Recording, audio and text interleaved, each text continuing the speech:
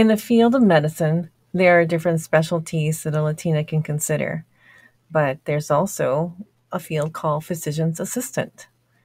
My guest is Ruth Aguilar. She's a physician's assistant, and I think you'll be inspired by her journey. And definitely, we need more Latinas in this field of medicine, and physician's assistant is a wonderful option.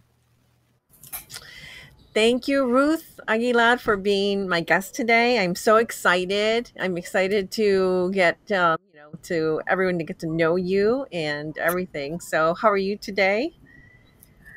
Doing great. It's life has ups and downs, but you just have to make the best out of it. So today, I'm just gonna give you my best, and let's just do it. I'm so thrilled to be with you today. Thank you. You're welcome. So, let's start with a little bit about yourself, where you're from, and where you're brought up, and your education, where you got started. Well, so tomorrow's my birthday. So going back 20 years, I am from Ecuador. I was born and raised in Ecuador. My city is Cuenca, and I came to the United States when I was 19. So very young, very looking forward, scared as everybody that come to this country. But I was happy to be finally with my mom and my dad, and looking for a new, life. Like doing better than where you were doing over there. So that's what I came, and in regards to my studies, it took 2 years for me to get started. I first studied English because I had no idea how to speak English, even though you in the school, back home. Oh, I don't know other places, but for us, you just learn like basics, but then you never speak. So here's where you actually do the learning and speaking. So I did my bachelor's in biology. Then I went to get my bachelor's in physician assistant, and since then I've been practicing medicine for the past almost 10 years. But yeah, 10 years was in October. So that's why where I did college was in New York City, York College, CUNY.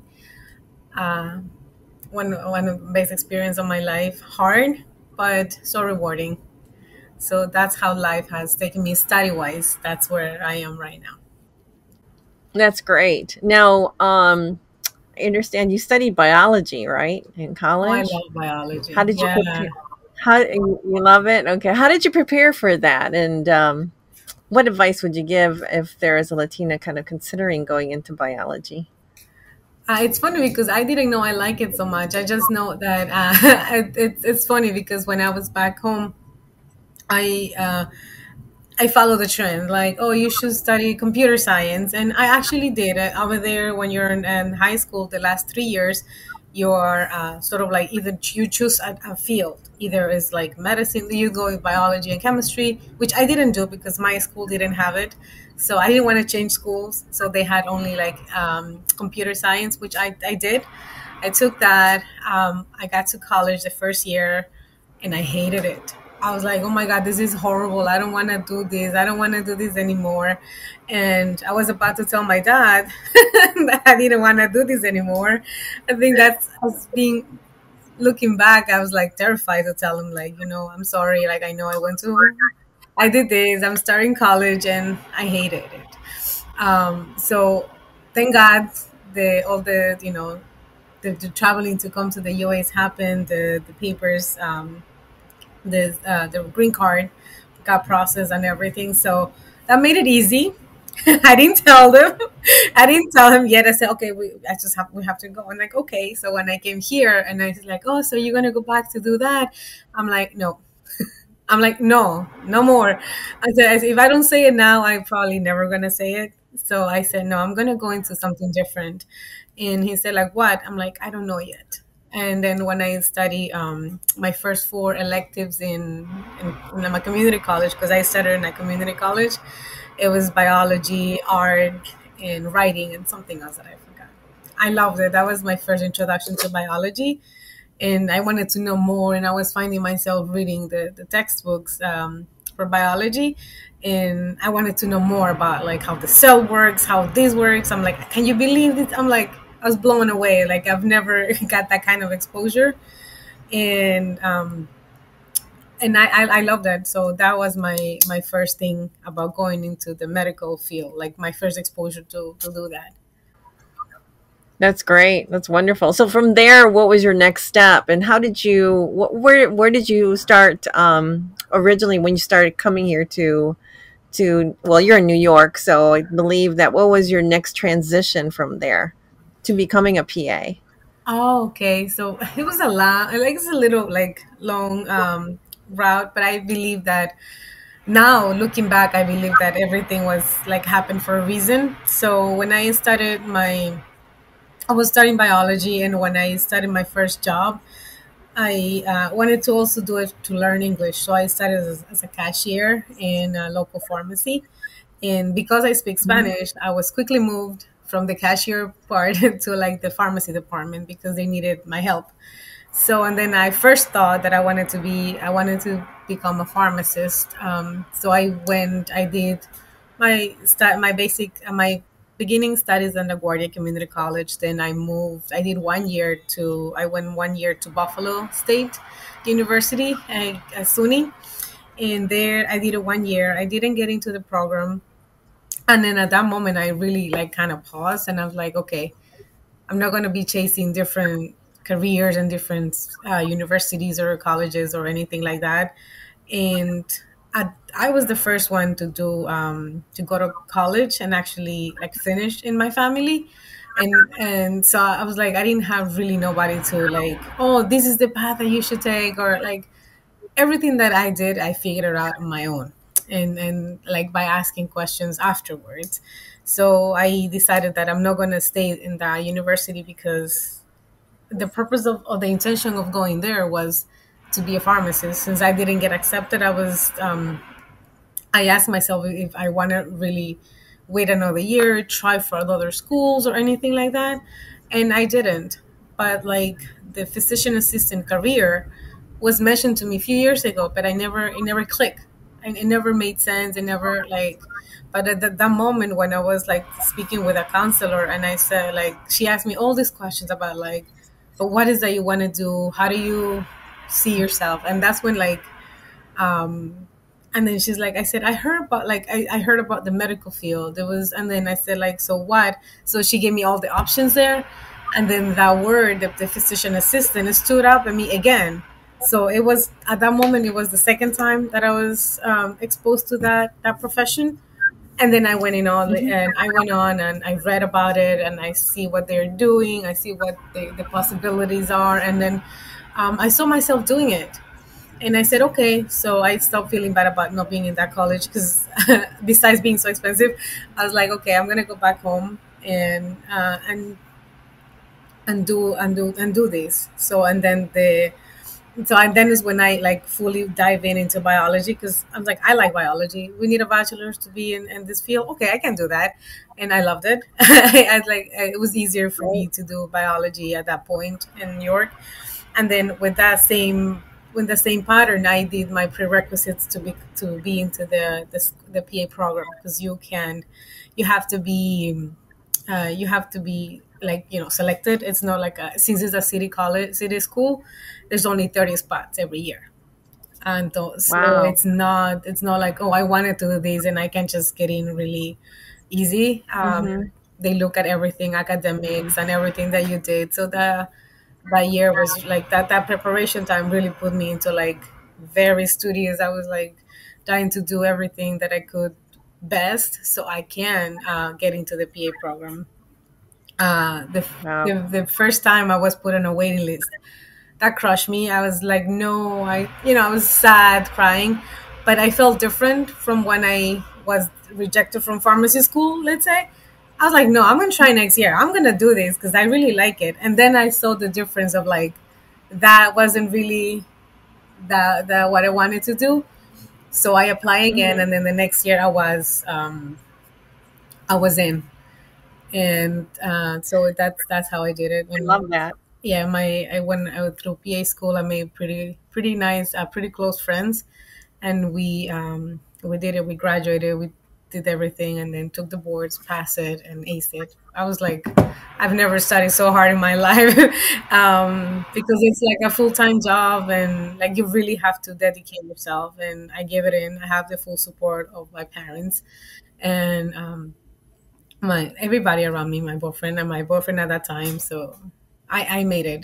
It made it happen, and it's a very emotional moment because everybody was like not only proud that I finished college, but also like I was like in the medical field because like back they idolize people that go to into law, whatever Oh, doctor. yeah. Oh, So yeah. These are important fields that we need more Latinas in. Yep.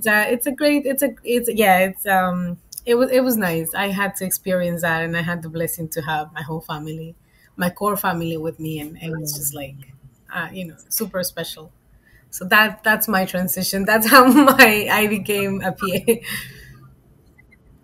That's wonderful. I love the wow, your determination, the fact that you're right. Things happen for a reason, and you knew you wanted to be a pharmacist, but then things moved. But then when you never gave up, and that's what's the most important thing I think is that we can't give up. We got to keep pursuing it, and everything is possible. Nothing is impossible as long as we put our persistent to it, and that's what you showcased here as far as how you were persistent and you achieved it. And I can hear in your voice how much you love it. So, and that's very gratifying to you that you what you do, and that's what makes you happy every day. And that's one of the things that I'm sure you're touching a lot of people's lives, including given the fact that the ratio for a physician or a physician assistant to the Latino patients is like 1 to 3,000, and general is 1 to 300. So we are in such short supply. So I'm sure the Latino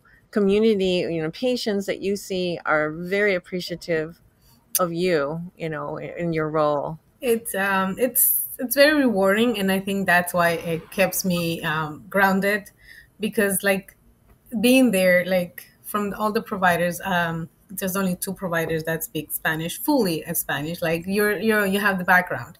I would say one, because the other one, Hmm. she didn't speak as a young, but then because of the practice she kind of like had to bring it up. But Oh, it is rewarding because you get the privilege to communicate, and I think communication is such a huge thing for everything you do.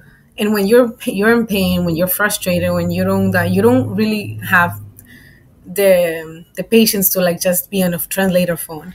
And I've had that experience with other people because my hospital, the place that I work, has people from other communities and other languages, but at least the Spanish one, and like at least I know what they mean. Even the translators can recognize, and that is based for different geographic location. Like if you talk to my Ecuadorian people, my Ecuadorian people are like, I cannot believe how many years have you been here? Do you have a practice outside? I'm like, no, I just work here. I can't believe I never see you. And they're so grateful, like grateful because they know the care that they received in our hospital. But when they do that with a touch of Spanish, and it's just like mind blowing to them too, because they haven't gotten that. And it's very very rewarding and privileged to get to hear their stories and be part of that. It's very nice.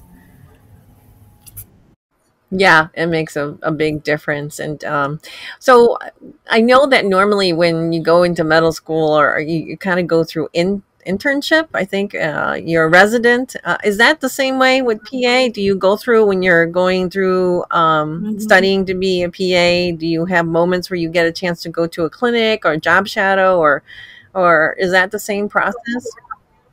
Oh yeah, we are trained in the medical model, and what that means is like, okay, we do have to have our bachelor's, like the pre-med go, right? They have to go to 4 years of school. For us, is like the 4 years of learning that the MDs get, we get it in 2 years. is super intense. 1 year is fully didactic year. Before, when I graduated, which was 10 years ago, it was a bachelor's. So which means you extend it for another like maybe 6 months to a year, depending on you write a paper or whatever. So you can have the master like degree. But when I did it, I it was just a PA, a bachelor. So that's why I have two bachelors. But it's intense because you are in school from 7 o'clock in the morning or 8 o'clock in the morning until like 5 o'clock in the afternoon. It's the whole day of lectures. And then you go home and study some more. And then you do that for the 5 days. And then you do that for a full year.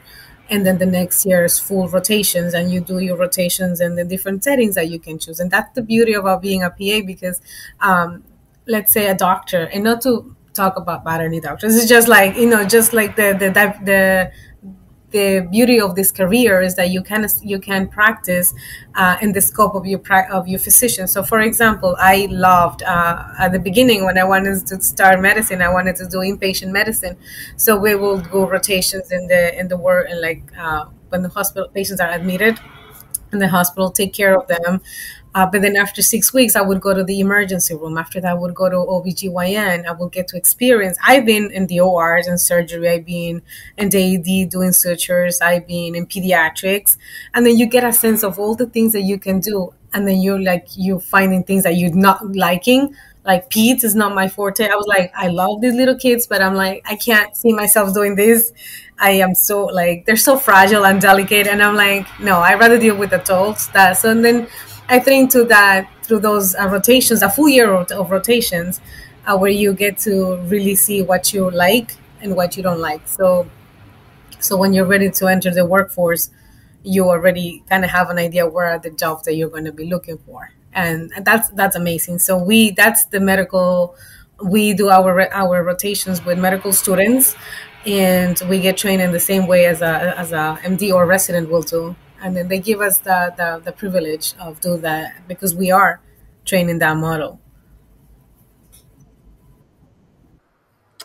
That's great. That's wonderful. Now, I kind of have an idea what the difference is between a physician's assistant and a physician. But could you explain that so we kind of understand the difference on Sure. that? Sure, the physicians are like doctors, right? So they have their own education. They go to medical school, and the degree they get is an MD. They also have to pass the board certification, and then depending on like where they want to go, they can just specialize and further. But all that studying takes anywhere from 11 to 15 years, and that's just depending what else do you want to do, right? You go 4 years, and then they still get all the rotations and all that. The residency is 3 years, so all that adds up, and that's what they become an MD. So that's why it's an investment of time. People like I know people that I have got the pleasure to meet that they knew they wanted to do this as soon as they finished college. I mean, high school, they went into that track, and it's fine. They loved it. For me, the PA it's a little shorter. Like we did it, I did it in 6 years because it takes 4 years of having a bachelor's plus you do Right. That's great. the 2 years that you do in the program itself, and then you graduate. Right. So now is I think 7 because now you do the masters. So it's anywhere from 7. So from 7 to 11 or 7 to 15 years, depending on your specialty, that's a big difference. And I was not already like out of high school. I had some years that I was like, I like this. I don't want to go through the medical to become a doctor track because it didn't. I know that I don't wanted it, or like I just felt like what I was going to be doing, I can do that being a PA. And then I also thought like like how versatile can we be? Like, let's say now I'm doing primary care. I don't want to do that anymore. I want to switch. I want to do intensive care. Intensive care. I want to do peds. I can train and then do that, and then work with a doctor that's willing to train me, and then I will get my expertise on that area, and I can switch. Versus a doctor, you can't do that.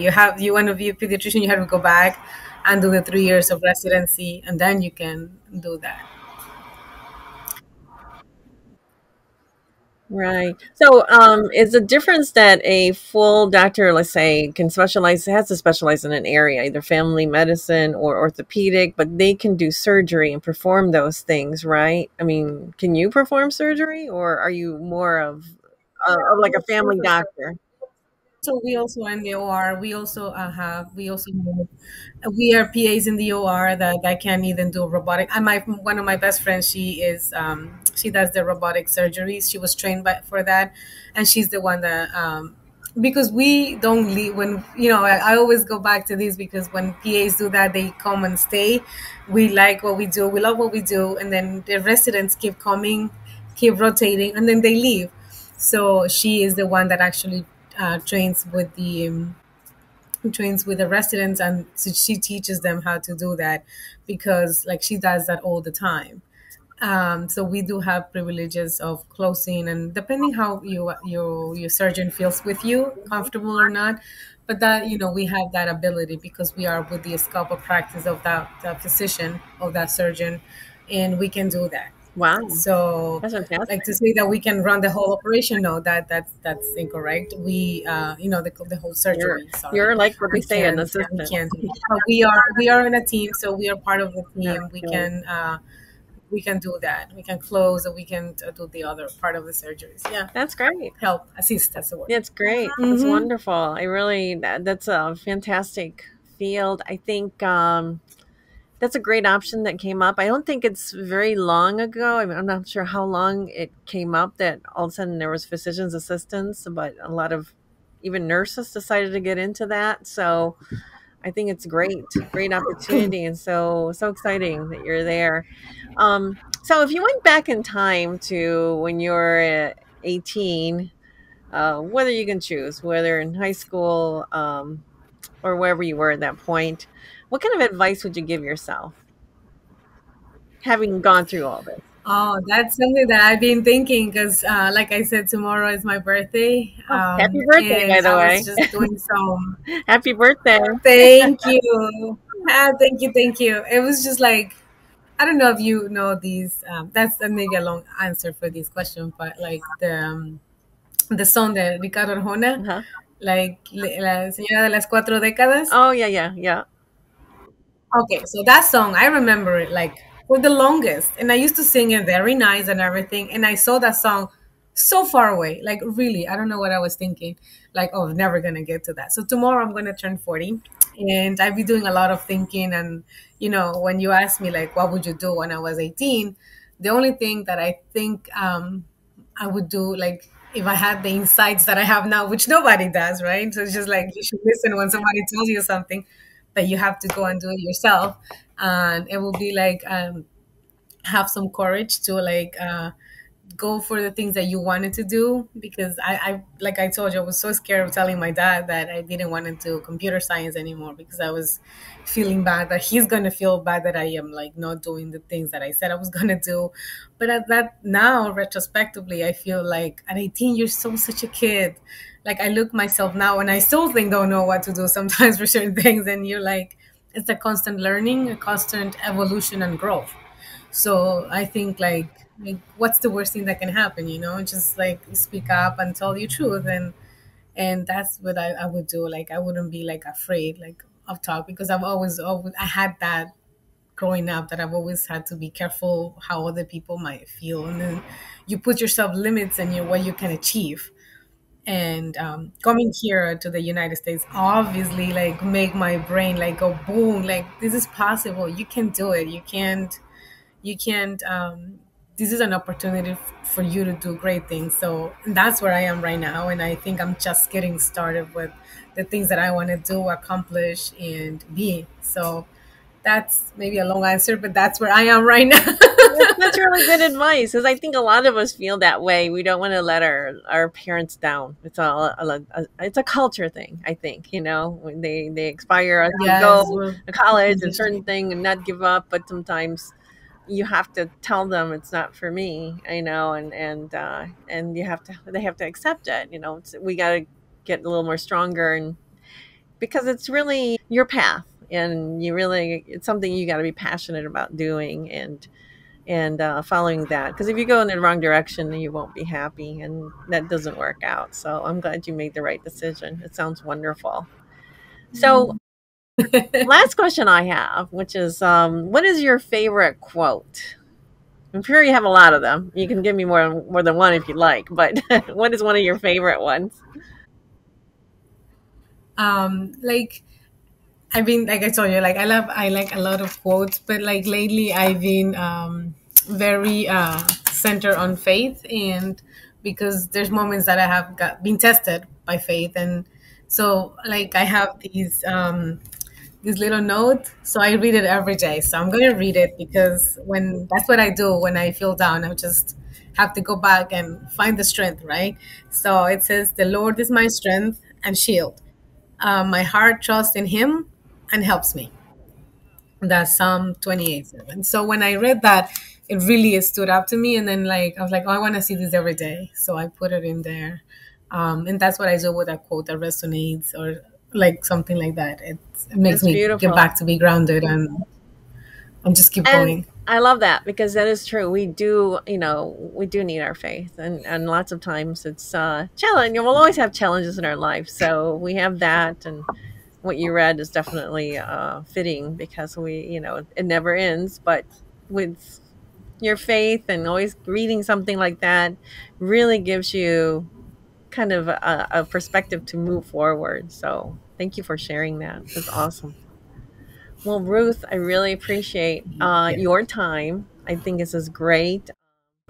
I love everything that get to know you, and I know that our listeners, which are Latinas considering where to go and they're younger, will have an opportunity to learn so much about your journey and perhaps be the future PAs that we need. That So, would be awesome. so that would be wonderful. So, thank you for your time and happy birthday. Thank you. Thank you. If you ask me what did I plan for my birthday, I would tell you, oh, I wanted to do something else, but not being stuck at home with my family Oh with COVID. yeah, But I life know. is life.